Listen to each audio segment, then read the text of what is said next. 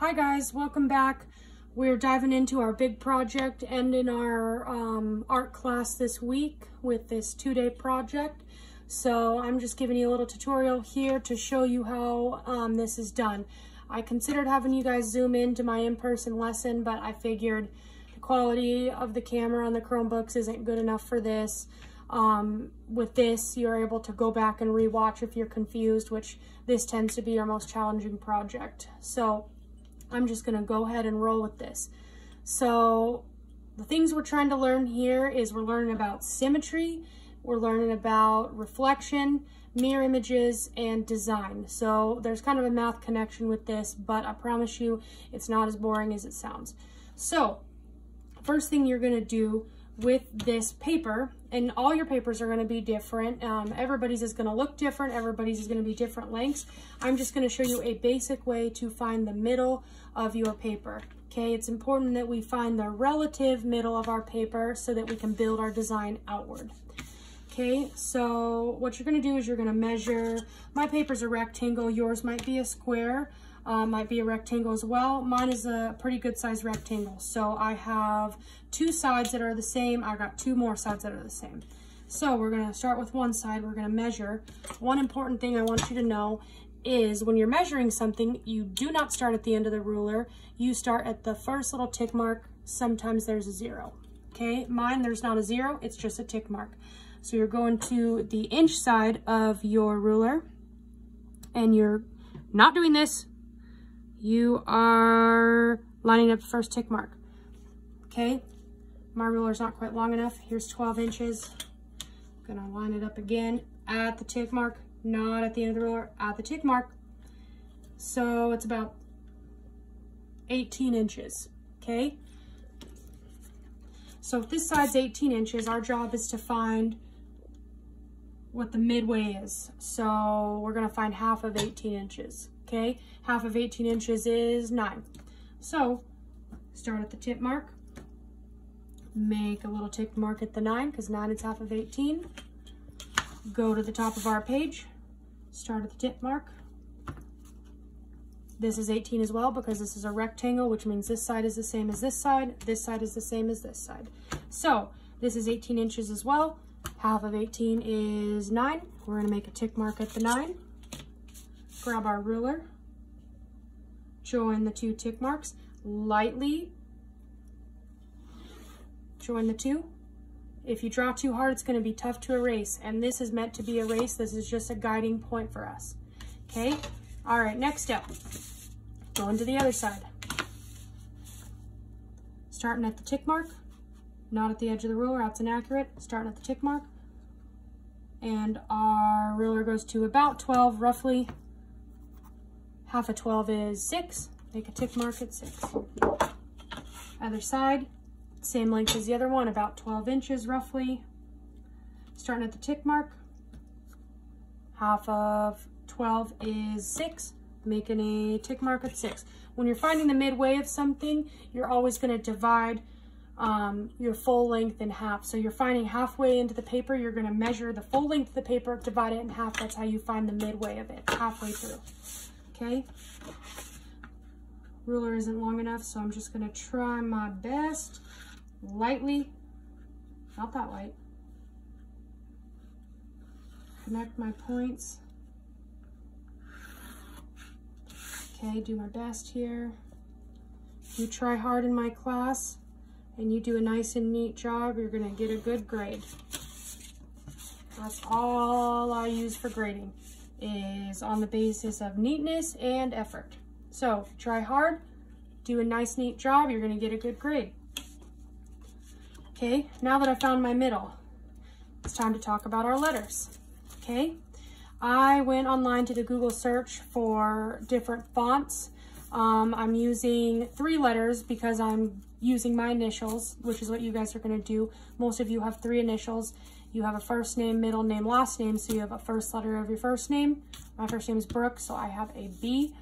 My middle name is Joe, so I have a J. And my last name is Bennett, so I have another B, okay? You guys are gonna do something similar. You're gonna think about your 3, if you have 2 middle names, 2 last names, you're gonna have 4 to 5 letters, but most of you will have 3. So you're going to think of your 3 initials. Most of you know what those are. And you're going to look up interesting fonts on Google Images. You're going to view those images, find one you like, draft your letters onto a piece of paper and cut them out. It works really good if you have poster board or the side of a cereal box, something that is a little bit more firm. That makes something great to trace around. I have that for this. For these, I had to use tracing paper, which is similar to parchment paper. Some of you might have that in your kitchen. Okay, so your job essentially is to find your initial letters. You're going to get some inspiration from Google Images, find an interesting font. This is kind of a graffiti-like font that I liked. This is kind of a calligraphy-like font that I liked. And this is just one I sort of made up. You're going to design your letters on a piece of paper, piece of cardboard, depends on what you have at your house, okay? Once you have your letters, you're going to cut them out with a pair of scissors. You got 3 letters, okay? You got it? I'm going to choose my favorite letter. This one's my favorite, okay? I'm going to start my design. We're going to start in the middle. That's why we found the middle. We're not starting out here. We'll get there, but we're going to start in here. I've got my paper split into quadrants, okay? There's 4 parts. That's why they call them quadrants. Quad means 4. So I'm going to stick your letter in any quadrant you want. I'm going to stick mine here. I'm going to trace around that guy best I can. Might help you to get a piece of tape. Some of my students have been doing that this week. Doesn't have to be perfect. We'll outline this with a much thicker form of media at a later time. First, we're just drafting our design. This design is meant to be abstracted. If you can't really tell what the letters are, you can't tell where the letters are, which letter is which, doesn't matter. This is meant to be a design. This is meant to have symmetry. It is meant to be abstract. And I will post some examples of some good projects with symmetry and with these initial letters. I will post some of those tomorrow so you guys can see those and view those for inspiration. So now it's to the tough point. This is the hardest part, but you guys are going to get it because you're smart. So we're going to make a reflection. A reflection is just like a mirror image. In mathematics, this is a thing. You guys probably haven't done that yet because you're a little bit young for that. So in order to have perfect symmetry, we have to reflect our image across the quadrants. So we're going to start here, like we did, traced it, place our stencil back on that tracing, put a finger down, hold it in place, flip that guy over. If it passes the test, it's like this. You can cut that guy in half, just like a butterfly, okay? Symmetry, a good example of nature is a butterfly. A butterfly can be cut in half. It's the same on both sides, okay? This is just like a butterfly. We've got to make sure it's the same on both sides, okay? This one's here. That one's in the same spot on this side. This is here. That's in the same spot on this side. This is here. That's in the same spot on this side. This one's in the same spot. This one's in the same spot, okay? So we did our reflection correctly. We're going to do that one more time so you guys can see. Place your, first you're going to place your letter anywhere at first, trace around it. Then once you get to the second sort of tracing is when you're going to do the reflection. Put a finger on that guy, flip it over the line, okay? Put a finger on it, flip it over the line. Same on both sides. If we cut it in half, just like a butterfly. Trace around that guy as best as I can.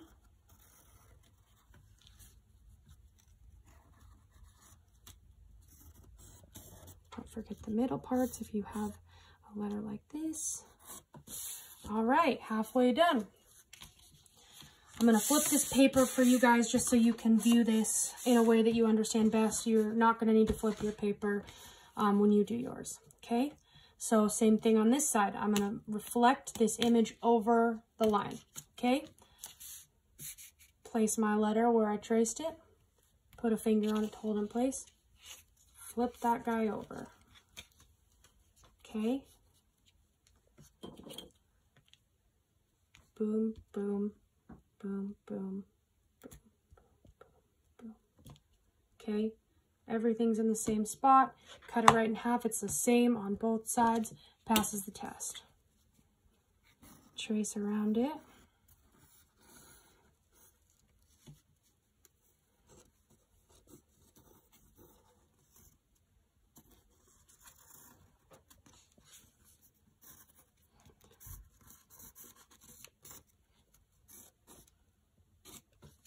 One more time. Got that guy here. Flip it over. Okay. I made sure. I'm going to flip this again, only so you guys can see. You will not need to worry about flipping your paper when you do this on your own. Okay, placing the stencil where we traced it. Put a finger down. Flip that guy over the line. Try that one more time. Place it where it belongs. Put a finger down. Flip that guy over the line. Trace, trace around it.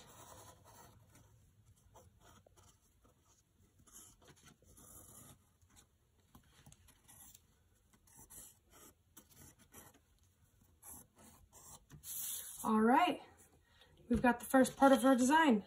Cut it in half, same on both sides, okay? Cut it in half, same on both sides. We've got symmetry, we've got a good start to our design, okay? What you're gonna do after this is you're gonna move on to your other two letters. So you're gonna pick your second favorite one. I'm gonna pick the J. I'm gonna place the J somewhere around my design that I just made. I'm not placing it all the way out here yet, okay? We're gonna get there. I'm gonna place it kind of in here because this looks like an interesting design. You wanna be viewing this, not so much about the letters, you wanna be viewing this as a design and what looks good to you, what looks interesting, what looks out there to you. So this looks out there to me. I'm gonna go ahead. I realize I'm not putting this J in a quadrant, I'm putting it between two quadrants, but I'm gonna show you how to make that work. Okay, a little bit harder. Don't really have as thick of a material to trace around, but you know what, it still works. Doesn't have to be perfect, okay? Biggest thing I care about is you guys understand symmetry and reflection, and you can prove that to me with your project. Okay, we've got our J. With this one, we're gonna flip it right over, okay? Put my finger on the J, flip that guy right over. Okay, this is a little bit harder for people to understand. So if you look at mine, the little tips of the J's are both on this end, okay? The ends of the J's here are on this end. These little guys are over here, okay? If you cut this in half, we got every part of the J in the same spot on both sides. Okay, we got this here, this here, this is here, this is here, this little guy's here, this little guy's here. Okay, I'll flip that over one more time so you can understand. Put your finger, and you're gonna flip that guy over. Trace around it.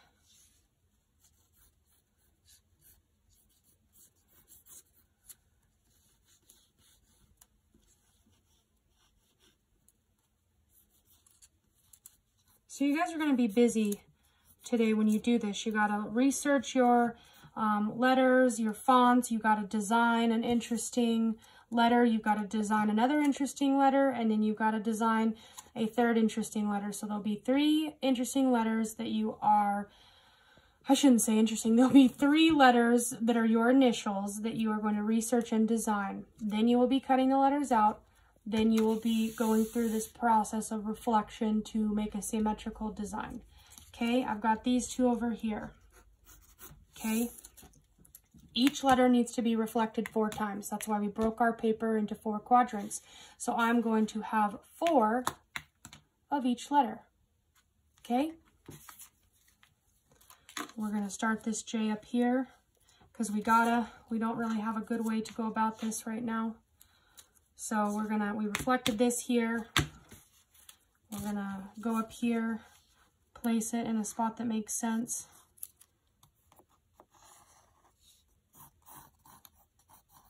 Trace around it. Doesn't need to be perfect. You're doing this in pencil, which you're always working in pencil, so you can erase. Okay. Line it up where it belongs. Flip that guy over. Okay. Gonna move it out. This intersects with this B here. I want this to do the same thing right here. Okay. It's a little bit to the top. Got it about right there. Cut it in half. This side here, this side is also on this side. This side here, this is also on this side. This here, this is also on this side. This is a good reflection.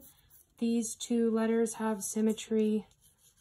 This is a symmetrical design where we have mirrored our letter across the quadrants. Okay, so I got my first name. I got my middle name. Now I'm going to do my last name, okay? I'm going to place this B here. Seems interesting to me. Can make it this way, maybe this way. Anyway, okay? I'm going to place it this way. I would love if you would overlap your letters. It creates a more intricate design, okay? Don't worry about overlapping anything. Don't worry about your letters falling off the page if they're really big. All this is okay. Your design should be unique. They should be interesting. The thing that I want to see is that they reflect symmetry, okay? I want this to be a symmetrical, interesting design. That is what we're going for here. All right, got that one. I'm going to reflect this over the line here, okay? Line it up where it belongs. Put my eraser on it. Put my eraser on it. Boom, flip that guy over. Okay.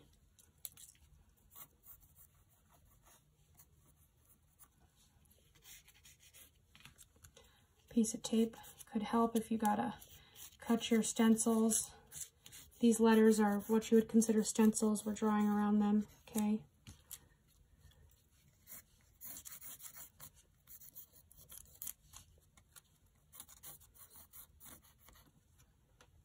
All right, does it pass the test? Same on both sides, okay?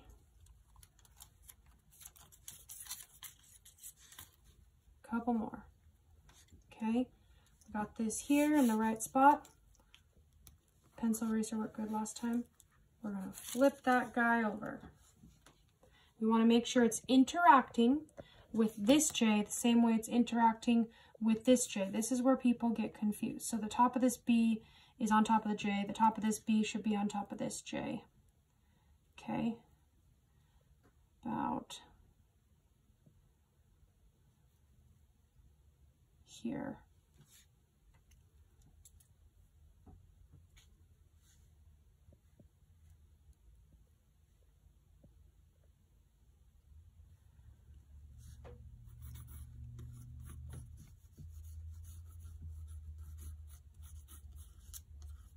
You're always flipping the letter over the line, okay?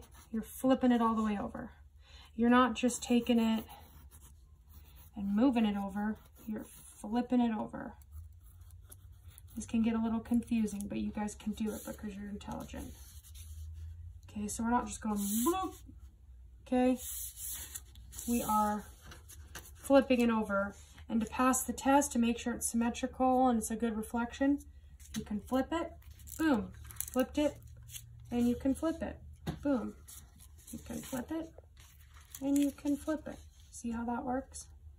Okay, now we're gonna reflect this one more time. Line it up in the right spot, hold it down, flip that guy over.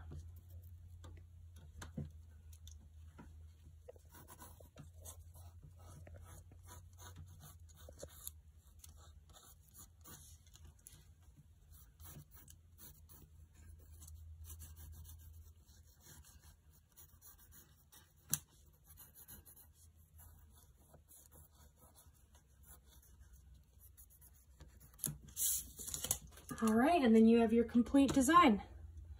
So at this point, you're going to erase your guidelines in the middle.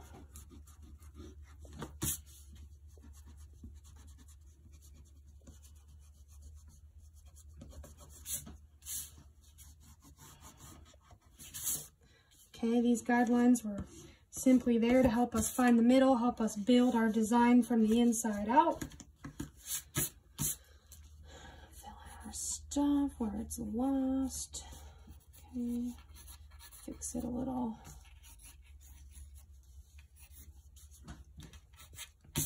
All right. Then, preferably you would take an oil pastel. I know a lot of you do not have oil pastels at home. I'm sure a lot of you have crayons though. Crayons and oil pastels are in the same family. They're a waxy, water-resistant material.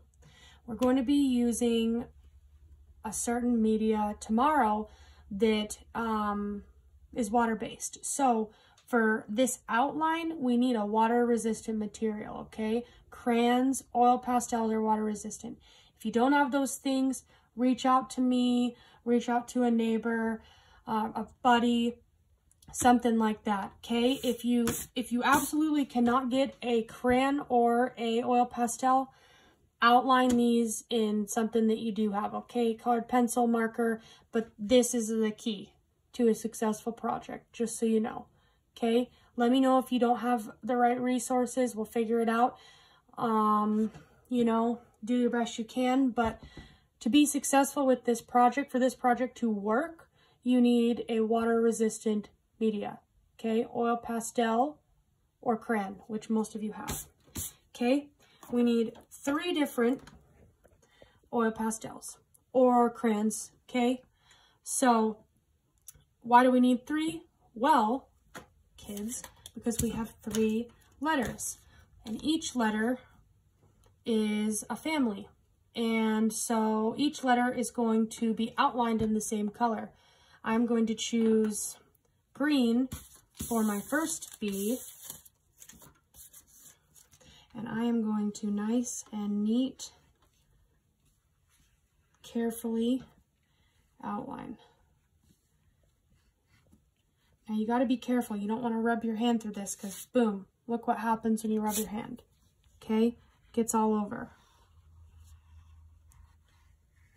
Crayons might not run into that problem.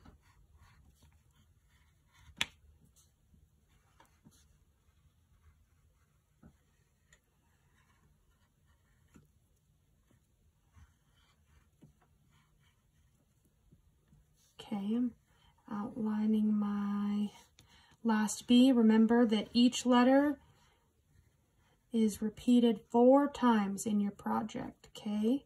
So 1, 2, 3, 4 of this type of B. I've got 1, 2, 3, 4 of this J, okay? This is my middle name initial. I'm going to outline all of my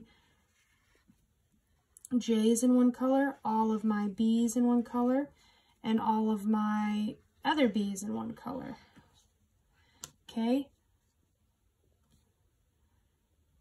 I have a B for my first name and a B for my last name, which is why I have so many B's, okay? Most of you might not run into that issue,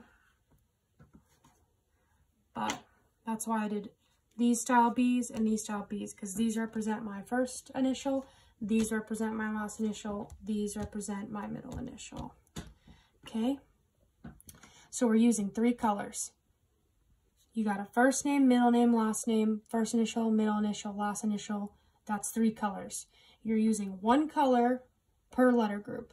I used green for these B's. I used a different color for these J's. And I'm using a 3rd and last color for the other B's. Okay? If you got 2 middle names, you're going to be using 4 different letters. You're going to have 1, 2, 3, 4, 5, 6, 7, 8, 9, 10, 11, 12. You're going to have 13, 14, 15, 16 if you were going to use 4. But we won't dive into all that complicated stuff. If you got a question, you got some kind of unique situation, let me know.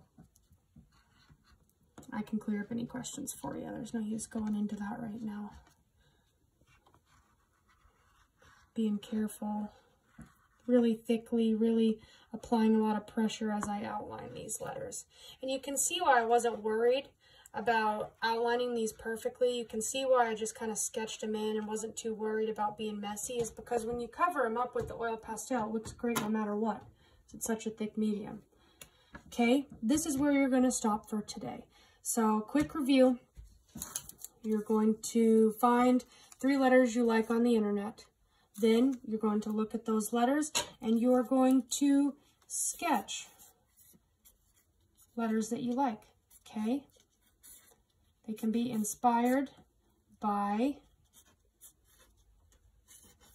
the images and the fonts that you find on the internet, Google image search, or honestly, you can make up the letters yourself and design them your own way.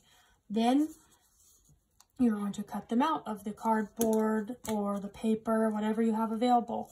You're going to create 3 stencils for yourself, okay? First name, middle name, last name. Then you're going to practice reflecting your letters. You're going to place your favorite letter in one of the quadrants, 1, 2, 3, 4, okay? You're going to flip it, reflect it over. You're going to go in a clockwise motion, flip it, reflect it over, flip it, reflect it over. There's going to be 4 of that first letter. You're going to go to your second letter or your second initial. Put it in a quadrant or between 2 quadrants is what I did here. Okay, you're going to flip it, reflect it over. Okay, then you're going to flip it, reflect it over. Flip it, reflect it over. Last initial, last name. Line it up in a quadrant. 1, 2, 3, 4 quadrants. It's in one. Flip it, reflect it over. Okay. Flip it, reflect it over. Flip it, reflect it over. That's how you do a reflection. That is how you create a design with perfect symmetry. And then lastly, we're going to use 3 colors in crayon or oil pastel or whatever you can find, and we are going to outline our letters. So my first initial is one color, okay? There's 4 of them, but they're all one color. My second initial is another color.